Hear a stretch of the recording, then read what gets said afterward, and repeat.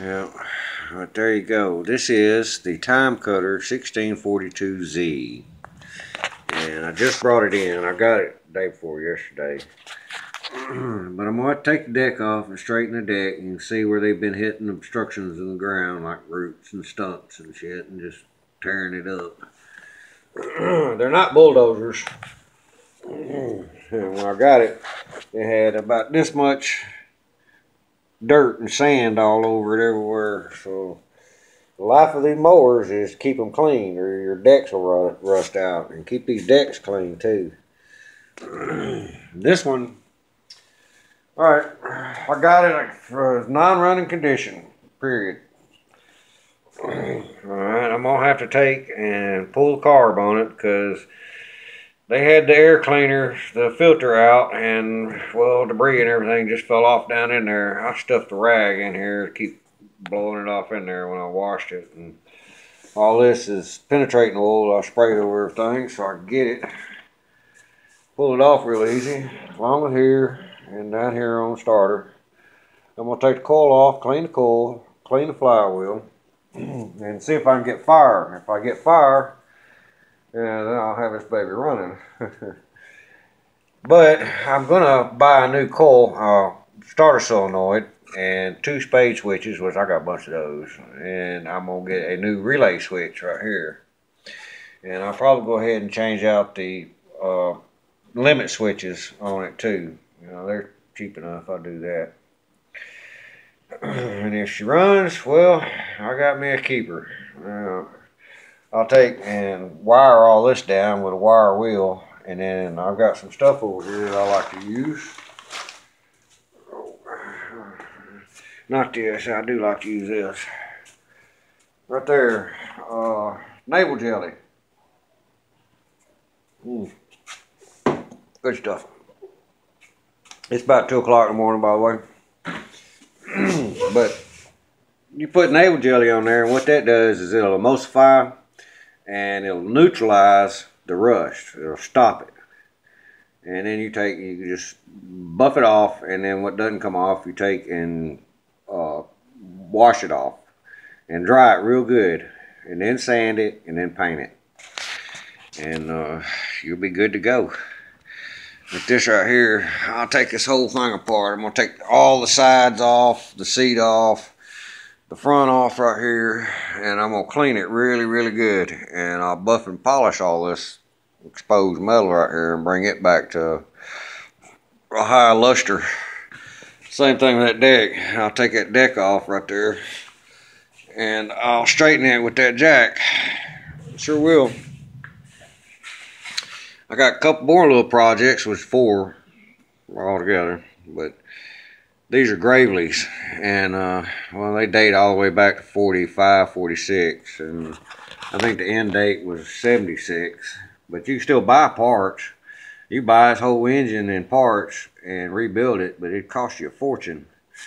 So I'm going to take and make me a shaft for this thing. Keep this shaft and the shaft here, because if you look down through there, there's nothing in the middle. You see that nut on this side right here, and do you see that nut on this side right here? Alright, there's nothing in the middle. That's where the shaft I'm going to put is going to be about like that, you know, and I'll weld those two together. The only thing holding them 2 flywheels together is the connecting rod. Yeah, this is not like a newer model with a crankshaft and all that. No, these got just a connecting rod. This shaft runs the oil pump, and that shaft right here runs planetary gear, and that is what it runs. This planetary gear comes in through the bottom here. This actually sits up here.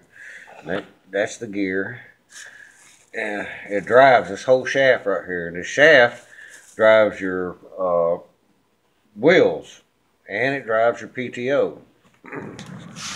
And to look at it, I have a high and low on the wheels, and I have a high and low on the PTO and drive.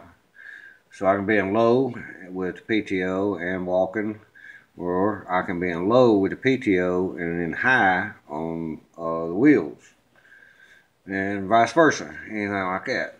See, but your planetary system sits right here. That gear comes through it, and then your shaft runs through here. Off the shaft is a worm drive gear with 2 bearings over here and a worm drive on it. And then it runs on through over here to another little shaft that runs straight on out, right out there. Got it? Good. This ain't going to be a tractor anymore. This is going to be a dump truck or a mini loader. Same thing with that one. And the only one that's going to be a long tractor is this one right here, because this is in real good shape. If I can get that motor unstuck. If I can't get the motor unstuck, well, I'm going to do something different. But the ideal is I'm going to put me a motor. They're only 6.5 horsepower. And at best, that is 7.5 horsepower. Yeah. It just depends on which head you got. And I think that one over there is 6.5, and this one was 7. But I'm going to set a motor up on top, up here, to drive this right here with a hub like that right there. So it'll all be working essentially the same as it used to. The only difference is I've got a different motor sitting on top, but all the oil and everything will work on it.